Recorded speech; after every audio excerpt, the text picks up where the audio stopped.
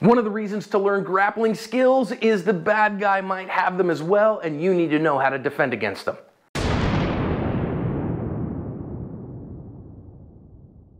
Hi friends, welcome to today's lesson here at Active Self-Protection. I'm your host, John Correa. Today we have two videos, one from Brazil and one from South Africa, but the theme is the same. My family and my staff are all covered by firearms legal protection because there is no better resource to help good, sane, sober, moral, prudent people after a use of force.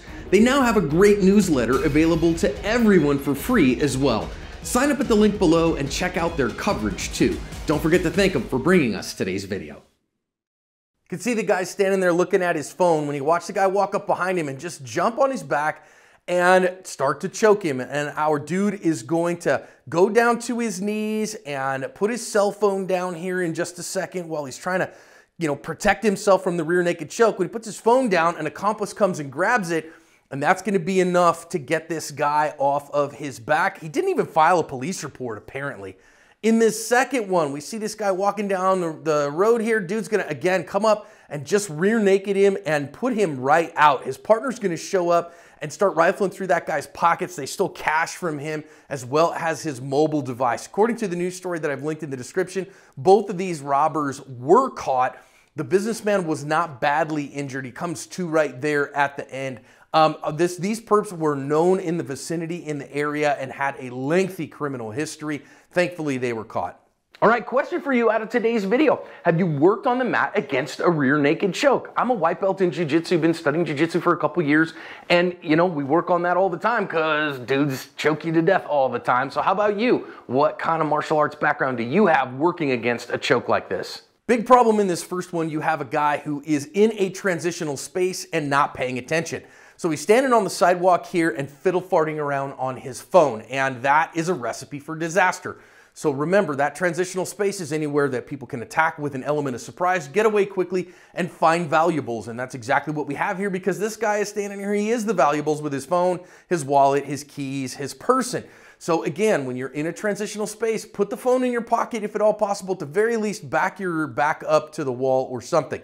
Now, this guy comes around and starts grabbing a hold of him, but our dude is actually fairly big, so he has a moment here to kind of orient himself and try to protect himself. Now, of course, I'm going to tell you, if you're going to really work on this stuff, you better get to the mats if you're going to try to defend yourself against this and go to your empty-handed skills training. I can describe it to you in YouTube, but you got to practice it in order to do it well. That yes, you got to use both your hands on the arm that's trying to choke you. We call that paying the bills. Get your hips off of his and try to get around him in order to get this off of you. But you got to practice that, and by the time he gets both his hooks in here and his legs on, you're in real trouble. And I know plenty of people that are firearms carriers are going to say, well, I'll just draw my gun and shoot him or whatever. But your gun is almost certainly on your waist. And what are you going to do here? He's got his legs wrapped around your waist. Your ability to get to a gun here, very, very limited, like incredibly limited. And also, you better be able to bide the time to get to it because you're only going to have a few seconds, like 2 to 3 seconds tops before the lights go out. So very difficult to do. You got to have the empty-handed skills as well.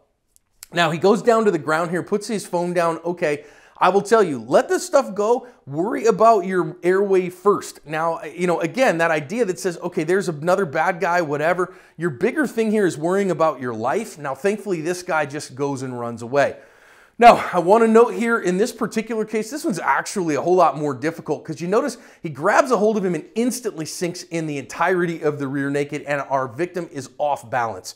And one of the things that I want you to recognize and what the realities are here is how fast you go out at this kind of stuff. Now, this particular one, I don't know that he's going to really be able to defend himself in any significant way because, again, he's got a guy on the front of him, and watch, just in a matter of about 3 seconds, he is completely out. And this is the reality of a rear naked, of a vascular neck restraint of some kind, that you go out in just a couple of seconds. And people think that they have this superhuman ability to resist that, and it's just not the case.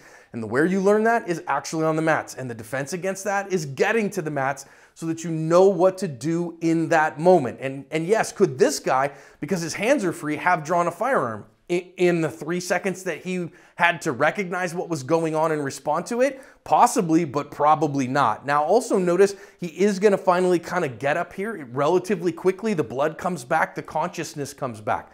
Okay, fine. Now, let's talk for just a minute, and people are going to ask, well, wait a minute then, John, then these were deadly threats. Well, it recognized that in reality, if as a general rule, a rear naked choke did deadly harm, then every jiu-jitsu competition in the world would be banned instantly. That's just not what happens.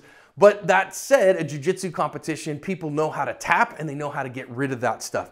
On the streets, generally speaking, if somebody causes you to lose consciousness, I think you can assume that they mean you enough ill intent that it's likely to cause you death or great bodily harm, and therefore you can probably respond okay with significant force up to and even including deadly force. Though I want you to definitely look at your local laws and talk to an attorney in your area to make sure what your jurisdiction says about that. That said, I think what we see here on the video is whether or not it's justified, you ain't gonna have the ability to do that because you don't have enough time. The answer here, prevention and paying attention and having the significant, strong, empty-handed skill set to do the best you can. And I also think at the very end, that second one, recognize you can't win every fight. You just do the best you can to cover your ass.